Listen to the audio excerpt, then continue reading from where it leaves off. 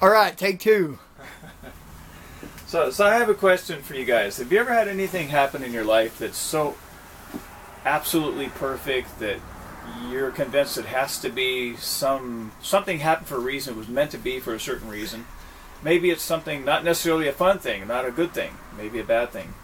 I'll tell you a couple stories that I've experienced. And you should throw my job in there, the job offer I got. Oh tonight. Yeah, right, yeah. Right.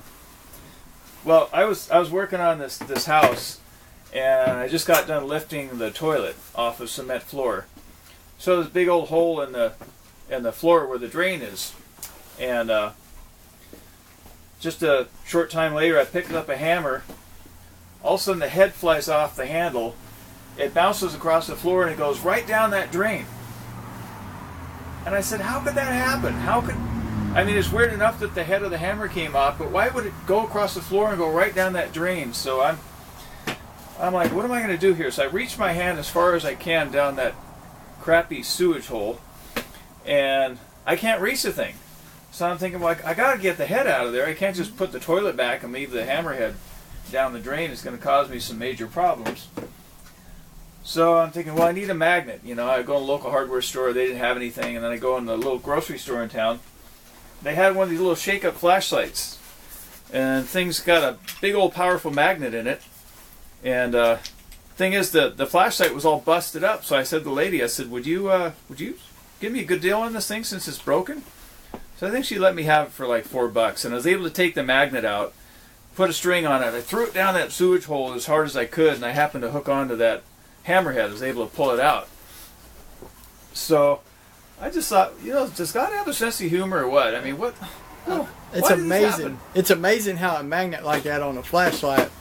Well, these are cool little flashlights. By the way, if you ever get one of these, if it doesn't work, try turning it off and shaking it for up to 2 minutes. Sometimes they come back. There's a magnet, by the way. Very powerful magnet. Wow. Anyway, so I got this other story. So this other time, there's these, I let my friends' kids come in here to play around with my magnets and some of my electronic stuff. So this one time, they come in here and I had a customer's TV here. It was a great big Sony TV. What size were they? Were like 32 inch or something like that. Anyway, it was a big set. So I was letting the kids play around with the magnets in front of the TV, and I had this set of speaker magnets all stuck together on a string, and I let them spin it around and hold it in front of the picture tube and watch the colors smear every which way. And I have a degausser, so I was able to demagnetize it. It wasn't a big deal, but it was really entertaining for them. So I heard this bang noise, and I realized that the magnet had hit the glass on the customer's TV. And I said, hey, you guys, take it easy. And I didn't think that much about it. And then later that evening, I looked at the picture tube. I noticed there were 2 chips in the glass. I'm like, oh, boy, I'm in trouble. Oh, man, what am I going to do here? This is not going to be a cheap tube. I mean, back then, Sony TVs weren't cheap. And I figured that if I'm lucky, if I could even get the picture tube for this thing, we're probably talking about $500. So I'm thinking, well, you know what? I know what I'm going to do. I'm going to grab my Dremel tool, and I'm just going to, like, carve that thing out. I'm just going to, like, it's a chip, but it didn't go all the way through. The picture tube still works. So if I just kind of grind it, maybe I can get it to look halfway decent. So I'm grinding away, and I get to the point where it's actually starting to smooth out, and then I realize, well, I got to buff it. So I go down the street. There's a glass shop, and I asked the guy, I told him what happened, and he says, well, look, I can loan you a buffer wheel and some compound. You can see if you can buff the thing. So I get back to the shop, I'm buffing this thing, and it's actually working. It's starting to look smooth now. And so I'm working at these two nicks that are in the tube, and now it's starting to look really smooth, but there's a problem. It's got like this big dip in the glass, and I'm picturing what the customer is gonna think when he comes to pick up this TV, and it's no longer a smooth face on the glass. So I realized I'm in trouble here. I'm going to have to do something about this.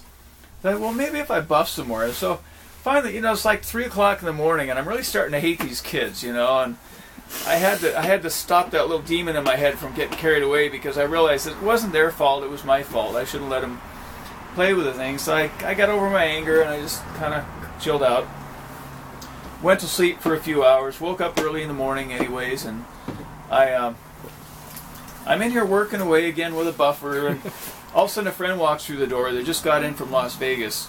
He says, "What are you doing, Dave?" And I said, "Well, I'm trying to get the picture tube to get smooth here. You know, I explained about the chip and everything and the kids, and he says, Dave, that's not going to work. And I said, well, yeah, well, I think I can get it, and I'm buffing some more. And he says, Dave, you know, I think I've got that picture tube. I just brought one back from Las Vegas. And I'm thinking, no, I don't think he's going to have this exact picture tube. So he says, Dave, why don't you just give me a little time? I'm going to see if I brought it over to the other shop. I think I've got the picture tube you need. And I'm thinking, no, with all the picture tubes out there, what's the chance that he's going to happen to have the exact picture tube? I said, what's the circumstance that you would have this tube, Dan? He says, well, the TV got hit by lightning, and the picture tube is a pretty rugged gadget, whatever you want to call it. He figured it probably survived, and it had some value, so he brought it to the other TV repair shop in town. He says, I'm going to go get it. Anyway, he gets back here, and it's the perfect picture tube. I mean, it matched up. I couldn't believe it. I said, Dan, this is incredible. How often do you get a picture tube like this? He said, I've never had this picture tube before. And I said, this is a miracle. And he said, well, Dave, the TV gods are watching out for you.